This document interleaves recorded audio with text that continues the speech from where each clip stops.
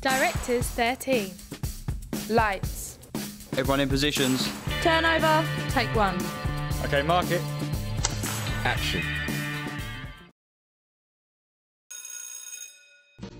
You going to teach us anything? Have I ever really taught you anything? Really? Well, this is summer school, so I suppose the answer's obvious. Okay. Has anybody seen The Patriot? Its depiction of the American Revolution is 20% accurate at best, but if you understand this version's truth, you will still understand more than 99% of Americans. And Mel Gibson's medium good. Okay. So enjoy. You're late again, Andrea. Well, I figured since you spend the first 10 minutes of every class trying to get to your point, I didn't miss a whole lot. Class, chapter 1. Oh, sorry, chapter 2.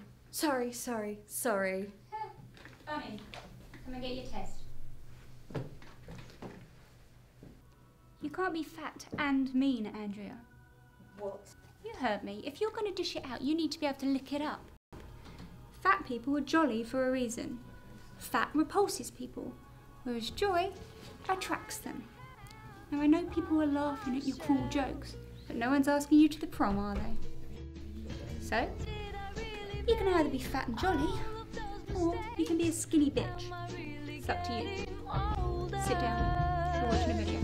Then why do I feel so lost?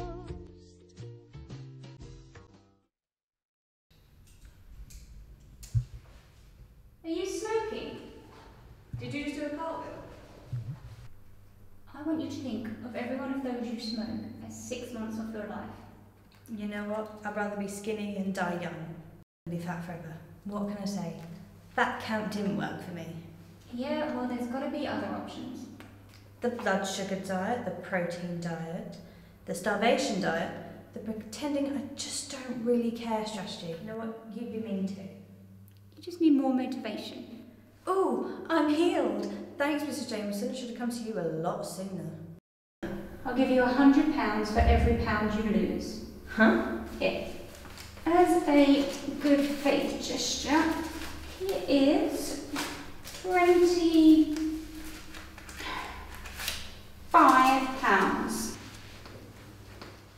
We meet at the gym every Friday at 2 PM for weigh-in, but if I smell cigarettes on your breath, the deal is off. This skinny bitch will see you on Friday then.